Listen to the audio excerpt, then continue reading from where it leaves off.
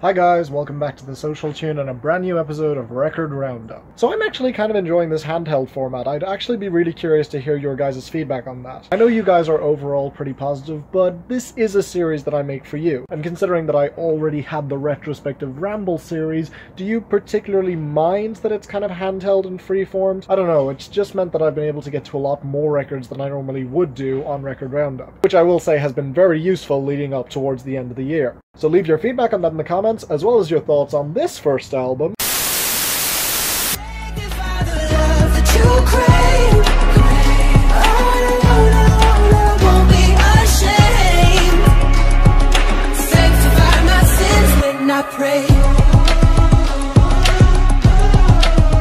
So Years and Years is a band that I have a bit of a weird relationship with, in the sense that I haven't really been a huge fan of their albums, but I have been big fans of a lot of their singles, with my personal favourite honestly being King. Yeah, I know that that's a cliched answer, but it really is a fantastic pop song, one that I really wish had crossed over into the US. And I say that because I think this band has a ton of crossover appeal, and nowhere is that more obvious than on this new album, Palo, Santo. This is basically an album about sexual and self-discovery within a relationship, which is made even more dramatic by the fact that the songwriting is peppered with religious iconography. I mean, you have the obvious examples on songs like Sanctify and Hallelujah, but even the title and its title track have religious and sexual subtexts to them. And what I really appreciated about this album more than anything else is just how catchy it is. This is really where Years and Years have got into their stride and are making some of the best hooks of their entire careers, with a song like Sanctify honestly reminding me of something Justin Timberlake would have done in the mid-2000s. Now, in terms of albums that borrow religious iconography to talk about love and relationships and sex, this is nowhere near on the level of, say, Hosier's self-titled album from 2014. However, if you're looking for a version of that album with a bit more pop appeal to it, then Palo Santo is a very good fit for that. I really did enjoy it. Really strong 7 out of 10, definitely a step in the right direction for this band.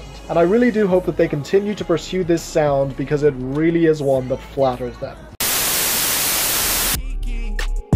Me?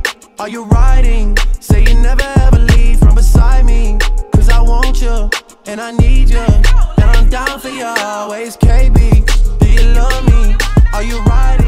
Another year, another Drake album. This one having a lot more writing on it than some of his previous releases. I mean, he called that project of his last year a playlist, so he could basically get away with it if it turned out to not be all that good. But on top of everything else, Drake was just coming off the heels of one of the most devastating beefs that he had ever gotten into, where Pusha T utterly destroyed his public image with the story of Adidon. Now obviously that track never actually hit the charts, and I'm sure that many Drake fans never even heard it. But for those of us who are casual listeners of Drake, and of course for fans of Pusha T, it was a deafening blow that Drake pretty much couldn't reply to. But hey, this album came off the heels of it, and there was some buzz suggesting that he was going to respond to some of the things Pusha T had accused him of. And if that's what you're expecting going into this album, boy are you going to be disappointed. Because yes, we do get some references to the feud. However, all of those references could very easily just be construed as the usual Drake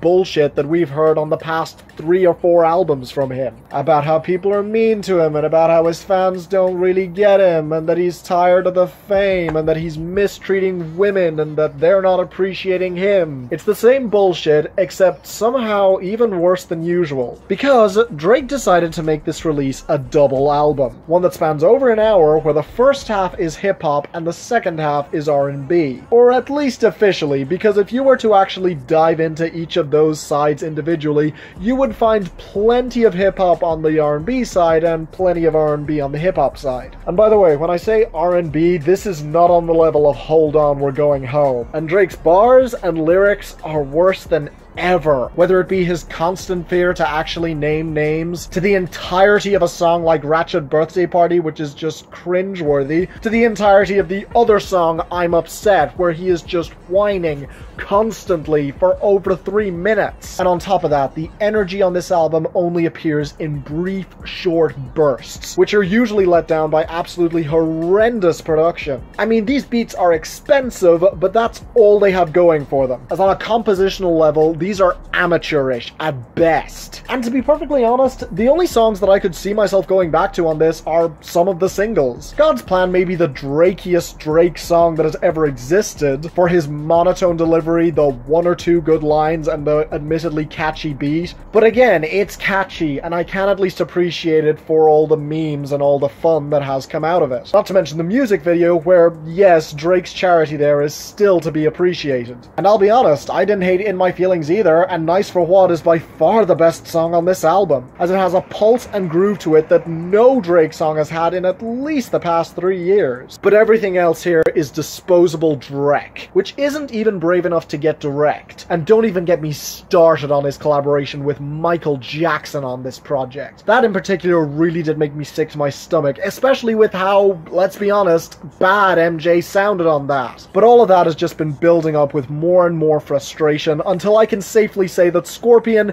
it's probably Drake's worst album to date. And while the one or two songs do save it from getting a lower score than this, I'm still feeling charitable in giving this a very strong 3 out of 10. Drake, there is no excuse for this, and if you were looking to come back into the hip-hop community after Pusha T completely body slammed you, this was definitely not the way to do it. Skip this album.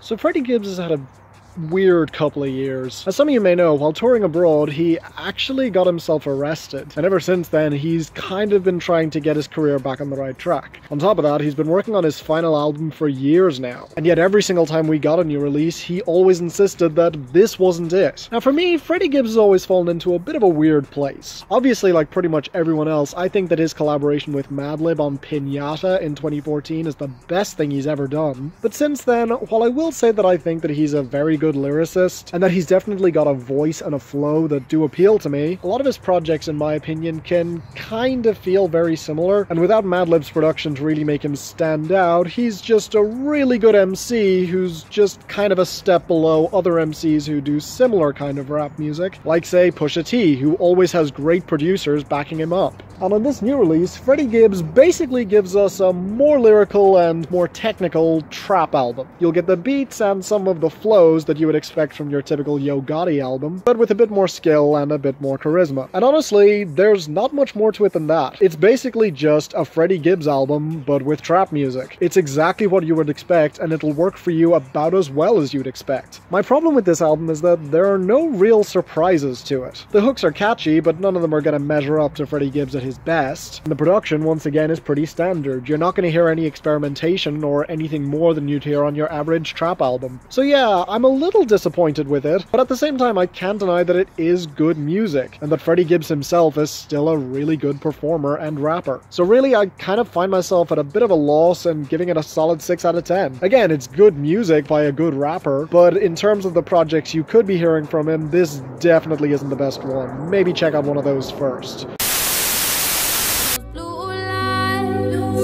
Into the strobe light, maybe even fairy light, now blue flashing lights.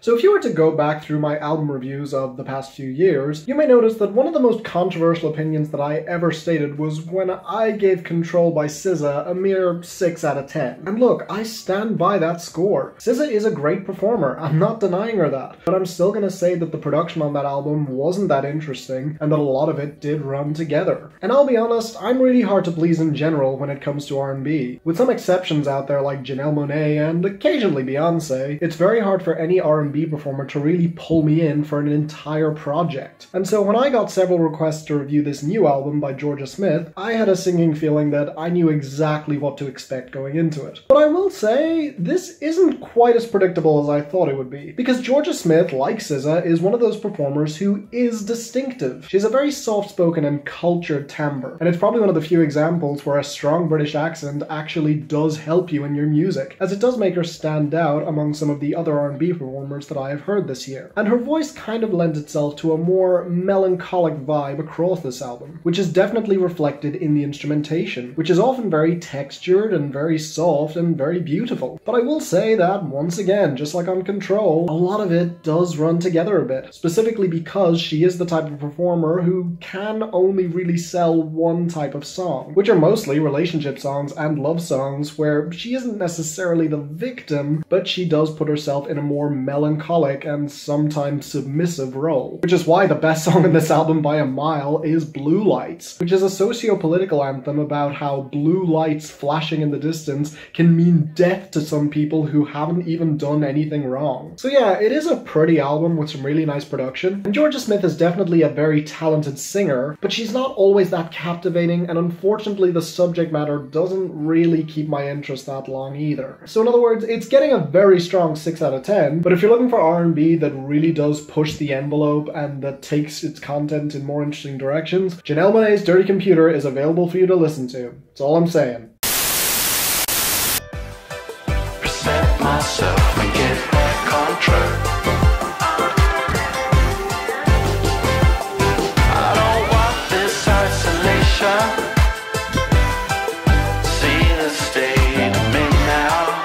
So for our next album of the day, let's talk about one that many of you guys requested. It is The Now Now by Gorillaz. As some of you may remember, I wasn't really a huge fan of Humans. Okay, fine, maybe I was a little bit hard on it, but the production on that album is still bad. Most of the features are just not all that interesting, and the songs themselves, with one or two exceptions from the likes of Vince Staples, aren't catchy or memorable at all. But while my reaction to that album was pretty extreme and negative, that seemed to be the majority of people's reaction to this new one, as supposedly this band had decided to sell out, for lack of a better word. Sell out! Woohoo! Sell out! Woo! 11! Love it. I decided to make a really casual summer album. Which left many critics kind of feeling cheated, or feeling like the Gorillaz were just phoning it in. And in a way, I do kind of see what they mean. There is a much looser, more light-hearted feeling to this album that a lot of their releases don't have. I mean, after all, you think of the Gorillaz, you think songs like Feel Good Inc., which is all about dystopian darkness. But this one is kind of casual and fun and laid back. And I honestly liked it way more than I expected. It's not an amazing album by any stretch, but it's catchy, and there are really catchy hooks on this album. You're not going to get anything quite as iconic as on some of their best albums, and I'm not even going to say the content is particularly interesting, like, at all, but the features are on point, and this album is still very catchy. And some of these songs, despite having kind of more conventional production than you'd otherwise expect from Gorillaz, still manage to carry across a slight feeling of unease on songs like Trams. So yeah, unlike most critics, I may actually prefer this to Humans. I know a lot of people called it bland and not all that interesting or good, but for me, it's a very strong 6 out of 10. Yeah, I know it's not for everyone, but this did appeal to me, especially during the months of summer this year. So if you have the time, go check it out. I recommend it. Big bank, tight, low buy. Big bank, tight, low buy. Type of money you gon' need to sight. The type of money you gon' need to buy. From the hood, this type of money make you stay away. Type of money she gon' let you put it in the fight.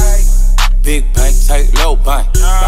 So apologies if I sound a little bit hoarse or if I'm maybe lowering my voice a little. I'm filming this at the very end of the day. It is 20 past midnight, and I don't want to wake anyone, and also my voice is just wrecked. So yeah, we'll be moving a little bit closer up than usual, but with that said, let's talk about this new album by YG. Now, some of you may remember me talking about YG before, as I named one of his albums, Still Brazy, one of my favorite albums of 2016. Now that album is still great, to this day. Going back to it, there are so many highlights that I just love, and almost all of it comes from YG's rapping and his voice matching so well with his production, which is just classic West Coast G-Funk. It really did sound amazing in 2016, and even going back to it today, it's still just as good, if not better. With that said though, I definitely had some reservations going into this new album. For one thing, the lead-off singer singles as well as the interviews showed that he was teaming up with DJ Mustard again, which he did on his album a couple of years previously, and I just was not a big fan of. I mean, it's just your standard prototypical DJ Mustard beats, with YG not really being as energetic or as charismatic over them. So why would I want YG to go back to that? And honestly, much like Freddie Gibbs' album, this is pretty much the same kind of deal. I mean, I will say this for him, DJ Mustard has become a better and slightly more interesting producer in the past couple of years. Kind of starting from what he made Post to be, and even into some of his modern day work, like even on Freaky Friday, the beat is slightly more interesting than it would have been in 2014, but also nowhere near as catchy, which means a lot of this album is just kind of forgettable. YG is still a cool presence, but he's not particularly skilled on the mic, and while he really can sound awesome here, it's very rare that he properly switches up his flow in a way that interested me.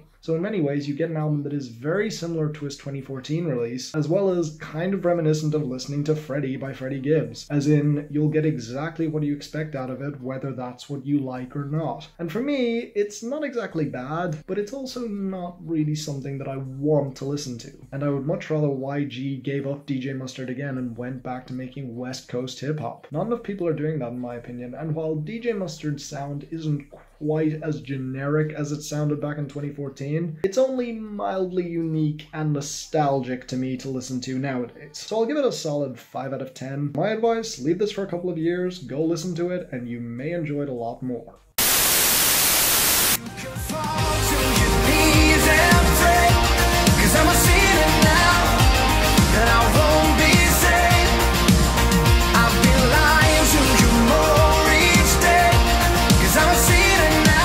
So some of you may remember that I was one of the few critics to actually give a review to Def Havana last year. And despite giving the album an 8 out of 10, I remember so many people reacting so negatively to that review. I mean, seriously, Def Havana fans, I liked the album, and yet you guys all leapt down my throat about how I didn't get it, or I shouldn't have said some of the things I said. But I still stand by everything I said on that album. It's great, for sure, and it has some amazing songs, but the singles leading up to the album are definitely not the best songs off of it. And on top of that, I did feel that the album could run together, with too many songs handling the same subject matter in a similar way. But hey, just about 1 year later, Def Havana decided to release their new album, Rituals. And I'll be honest, the lead-off single, Sinner, had me really hyped for this. It's a fantastic pop song, and while the lyrics are still really melancholic, the chorus just hits you with how powerful and uplifting it is. It's easily one of those soaring songs that Def Havana have released to date. And while a lot of Def Havana fans, as well as some critics, have come down on this for being a little bit too pop-heavy, I honestly think that they played into their strengths on this. You see, Def Havana has always had a real talent for hooks, and this one really does double down on going for those soaring indie rock / pop choruses. But on top of being incredibly catchy, it still remains really well written. Maybe not with quite as many as the downer moments as All These Countless Nights, but this feels like a band reinvigorated and wanting to make new music, while that last album really did feel like them potentially deciding to shut the door on their careers. So yeah, if this is going to be the brand new chapter that Def Havana take their music in, I'm on board. This is a solid 8 out of 10. I really did enjoy it a lot more than I was expecting. Definitely not everybody's cup of tea, and I wouldn't even say it's their best album, but still an album filled with promise and one that made me curious to see where they take their sound in the future. So meet me at home when the sirens go off. I don't want to be alone, so don't you get lost. I know a place where the tourists can hide. We can barricade the door and we'd be safe inside. You know, I've always liked Frank Turner. He always has been a great songwriter. He can make some absolutely heart-wrenching ballads, but he can also make you feel good when you want that. And on this new album, Be More Kind, it's definitely an interesting angle. Basically, in our age where everyone is divided and fighting and arguing over everything, Frank Turner decided to make an album about bringing everyone together, and why not just love each other? Just be more kind to the people around you, and life will probably be better for it. It's a genuinely nice sentiment achievement, and he isn't quite naive enough to think that it's just gonna happen like that. And I will say, general cynics are not gonna like this album. They may actually tear it to shreds. But for me, as someone who can actually see the nicer romantic side of things, I actually really did like this album. It's a shot of positivity that we haven't really got much of this year, paired with the still really great songwriting of Frank Turner, as well as his compelling voice. And yeah, it does kind of mean that I don't really have much to say on this album, but it's good, it's fun, and you should check it out. Another very light 8 out of 10, definitely take the time to check this out if you just want to feel good about life. And these days, we could all use a shot of that positivity.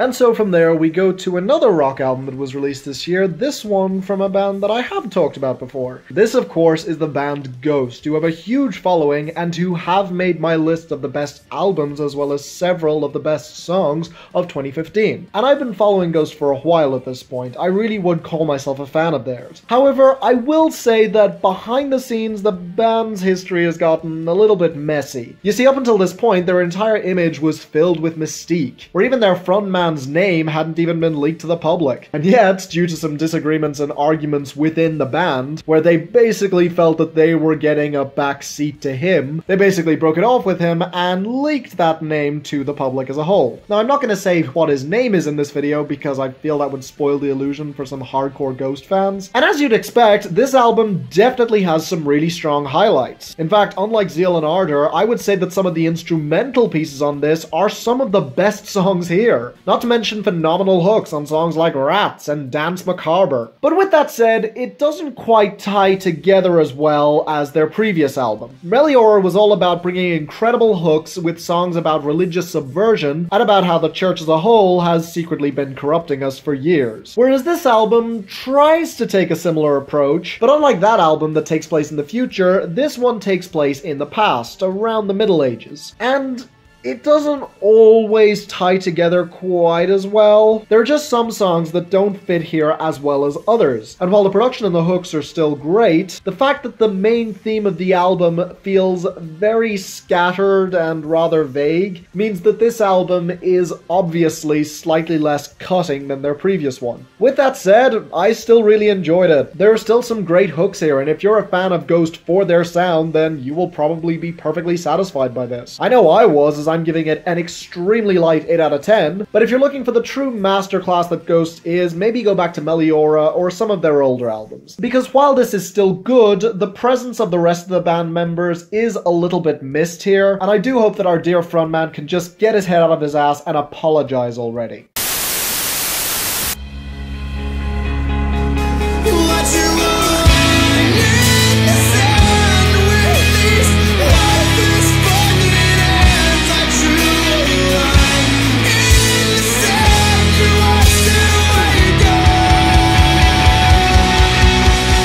And for our final album of the day, let's talk about the new release from the Wonder Years, Sister Cities. So as some of you may remember, this is another one that ended up making my best albums of 2018 so far. For basically doing everything that people were praising Def Havana for doing on all these countless nights. Because this is an album that is filled with melancholy and a feeling that life is not going to get better, and specifically that you are not good enough to make it through it. But what really made this album work for me more than all these countless nights ever did was the hope that bleeds through on almost every single track here. While some of these, like Pyramids of Salt, are just about tearing yourself down about what an awful person you are who makes stupid decisions, there are other moments here where he finds lights at the end of the tunnel. And those lights are other people. Not just people in his immediate vicinity, but people that he's met all over the world. And it strikes our frontman that in this time of divide, even in times where he's feeling at his worst, like when his grandfather dies, he can find solace in complete strangers who come from the other side of the world. A place which is so culturally different, and yet there are some things that we do have in common. And there is human decency that transcends any difference between us. Basically, it is an album about how, no matter where you go in the world, you will always find good people. And you'll always find people who surprise you in how good and how like you they can be in ways you would otherwise never expect. And my god, I just loved it. It's so catchy, it's so well composed. It has so many great highlights and more experimental moments. Because after all, this is a band that is known for their emo side. And this is most definitely a step towards alternative rock music. But they make the transition so fluidly while not losing what made them such a great band to begin with. And as someone who has been trying to get into the Wonder Years for years now, I am so happy that they finally managed to bring it all together for me and give me something that I didn't even know I wanted in the first place. Definitely a strong 8 out of 10, and one that you may be seeing on another list at the end of this year. Again, I'm so glad that the Wonder Years were finally able to win me over to their side, and it's proof that sometimes being angsty and desperate can still be relatable and not too melodramatic. And that is my time for today, guys. Any more albums you'd like me to check out before the end of the year, leave them in the comments down below. Leave a like and please subscribe so you don't miss a thing. And until the next time, I'm Finn, and this is the Social Tunes signing off.